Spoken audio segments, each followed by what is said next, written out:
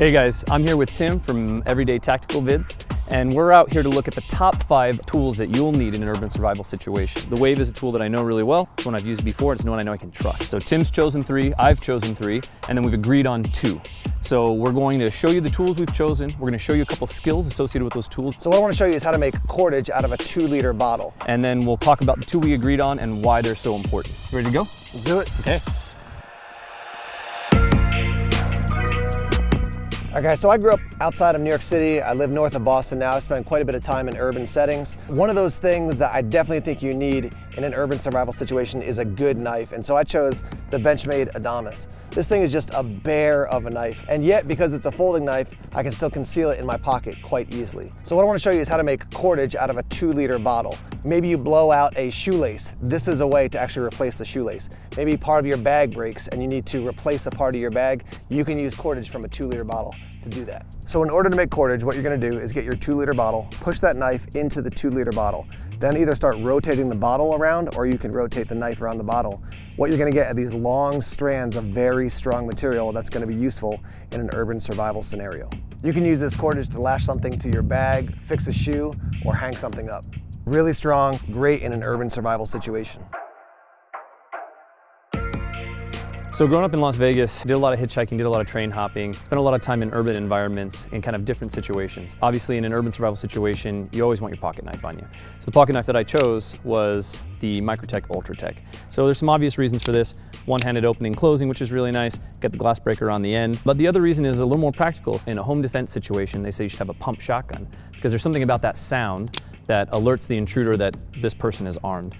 And I think the same goes for an OTF as well. There's something about the action and the sound there that would hopefully help dissuade somebody from wanting to engage you in that way. So Microtech Ultratech, great option for any urban survival situation. Another good item to have in an urban survival situation is a good multi-tool. So I went with the Leatherman OHT. The concept behind this one is that you can open it with just one hand. So now I've got access to a bunch of tools and you can use these in a variety of different ways. So maybe you're repairing a car, maybe you're fixing gear. You can even use this in a medical situation. And then if you need access to a particular place, you could use a multi-tool in that way as well. So Tim chose the OHT for his multi-tool, and for mine I actually chose the Wave. And the reason I chose the Wave is that I know this tool. And this is something that's really key with any sort of survival bag, bug out bag, in-car bag, anything like that.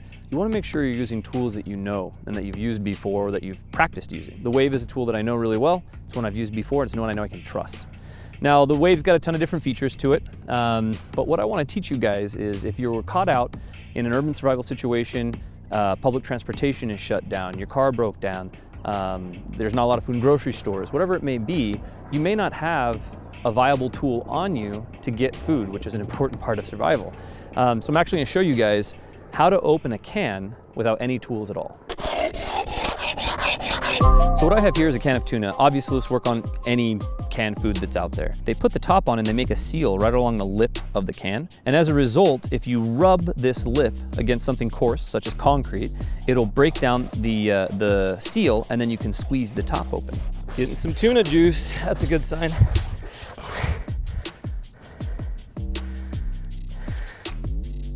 Oh, it's a little bit stronger than I thought I was. Maybe some of this food is wasted, maybe it's not, depends on how hungry you are, but all the food in the can is still completely edible. My third item is a compact first aid kit.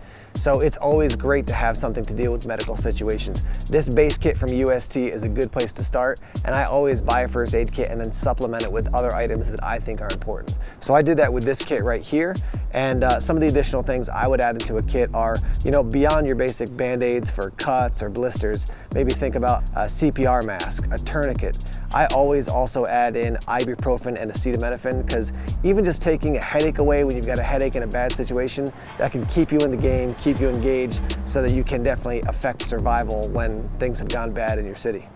All right guys, so my third pick for any urban survival kit is to have a schmog. This here is called the sarong, same thing. I've been traveling with this thing for about 20 years now and find it useful in many situations. Use it as a sling, use it as a tourniquet. You could use it as a backpack. Keep yourself warm, keep yourself cool. There's honestly like an infinite variety of ways that you can use this. And this one here actually saved my life. A few years ago, I was going 65 miles an hour on a motorcycle, hit a deer head on, broke all the bones on the left side of my body pretty much. off the road, trying to signal a car, couldn't quite get there, and had this around my neck keeping me warm. I used it to signal down a car, and this is the only reason that car saw me, and literally probably the only reason I'm standing here now. A really great inclusion into any urban survival kit. Now I'm gonna head over, me and Tim are gonna meet back up, and we're gonna talk through the other 2 items that we agreed on, and talk a little bit about urban survival philosophy. I have to say, I saw you making some of that cordage off the plastic bottle. Yep. That was pretty cool, man. Yeah, and likewise, the schmog scarf, wrapping that up, and it's like, oh, you got a backpack out of a piece of cloth. I've never seen that done before, like in person. That was neat. That was really cool. I love that thing, man. And you guys might have noticed, it's got a couple holes in it. Like I said, I've had that thing for like 20 years. I probably should get a new one. Yeah. So we've come back together, guys, to talk about what the 2 items are for urban survival that we kind of both agreed were important to have in any pack. And one of those items is a water key. And now if you don't know what a water key is, what this does, as you can see here, it's got kind of these square inlets on the different parts of the key. And what a water key does is it allows you to get water when you see a spigot on the side of a building, but there's not a turning knob. The water key will help you get access to that. And so this can be helpful in a lot of different situations. For the other item we agreed on, it was a flashlight. And obviously it's gonna give you light when you're out in the dark. I mean, and if power's out, you're trying to get around, great to have a flashlight. Something that's got a little bit more heft. It's not a little tiny light, so it can throw some light so you can see maybe down a road you were thinking going down, is it safe, is it not? The other thing too is that a good flashlight, even during the day, can be a self-defense tool. If you get up close to somebody, they're getting aggressive with you, you give them some light right in the eye, that's really gonna make them kind of step back, and at least it gives you a little space. So between the water key and the flashlight, those are 2 items we agreed on really quickly, really easily. I think especially here on YouTube, you get a lot of really fun scenarios, right? Like we all want to be Arnold Schwarzenegger, right? Like you get these fun scenarios of, you know, there's riots in the streets and you have to get home 20 miles away. Right. And I feel like a lot of times you have to take some of this stuff with a little bit of a grain of salt. Sure. Because the reality of it is when we're talking about urban survival situations, I feel like we're talking about, you know, you had experiences after 9/11. There was public transportation was all shut down. Right. Yep. Right. So you legitimately could be at work 5, 6 miles, 10 miles away from home, and have to get home kind of in an emergency situation. Absolutely. Yeah. Yeah. Or if we're talking natural disasters. Absolutely. Right. A natural disaster is another real reason. Right. Right. Yeah.